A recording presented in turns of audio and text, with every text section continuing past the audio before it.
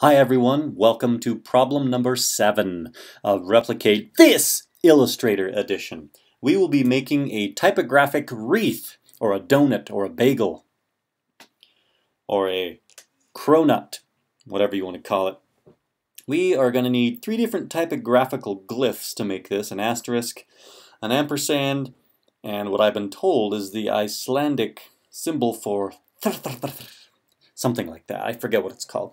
Anyway, it's Elvish, or I think I remember Legolas saying this letter in the Lord of the Rings. Let's start off with the ampersand. The ampersand is the middle row here, the middle stripe. We're going to need, now as it says at the beginning, at the top of the quiz, every single piece of type is some variant of myriad. If you'd like to go over here and match it exactly, you can. I'm just going to say it's 28 point, all right?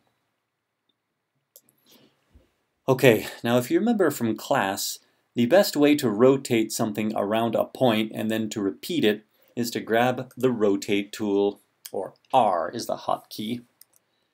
And okay, I am actually going to use this as my guide. I'm going to leave this over here. Let's turn this red just so we can see it. And I'm going to grab my rotate tool again, and I'm going to say, okay, this is the middle of this wreath, and I want to duplicate this wreath, so I'm going to hit Option click with the rotate tool, and preview is already on. So I just need to guess, as I could count how many ampersands there are here. 2, 3, 4, 5, 6, 7, 8, 9, 10, 11, 12, 13, 14, 15. There are 15 ampersands, and if you're really good at math, you know that 15 goes into 360 how many times? Let's try 24. That looks pretty accurate. 15 times 24, 360. I guess that makes sense. Now the important thing here is to not click OK, but to hit copy. So it makes a copy at 24 degrees, which you can then repeat. Let's see, Command D is object transform again. Command D. Command D will rotate that thing all the way around. There we go. Now we have 15 ampersands. Oops. Let's lock this original image. I should do this at the beginning of every problem. Object, lock, selection. Command 2, memorize it. Okay, let's grab these ampersands. Let's move them over here. Okay, now we kind of have an idea of where the center is. We can grab our Icelandic character.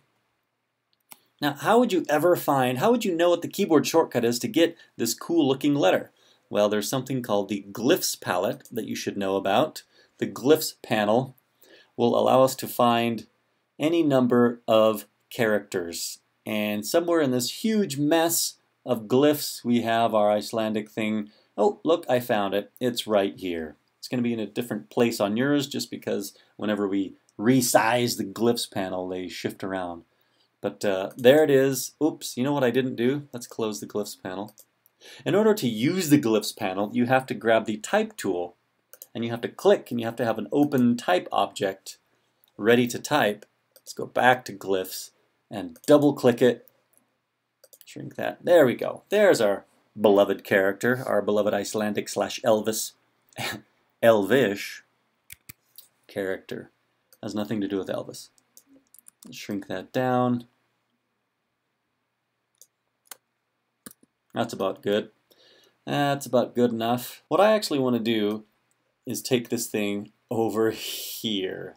Let's take it over here so we can just check our work as we go. All right, Option click. I'm going to hit R to get the rotate. Option click with rotate. What do you think? Is that centered?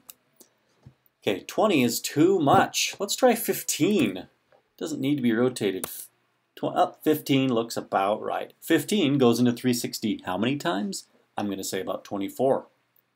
Let's click copy and then Command D D D D D D D D D D D D D D D D. There's our 24 copies of the Elvish character. Let's bring this over here. Now this isn't the ideal way to do it. I probably should have left the ampersands over there because we don't want them to touch. We just want them to be perfectly surrounding each other. That's pretty good. That's pretty good. Now, do you think that we can do the asterisks without using this as a reference? I don't. I'm going to save time and not do it. So let's click with our type tool, Shift 8, or the asterisk above the 8 on your keyboard. You probably know that already. Let's bring this over here, tint it red, scale it up.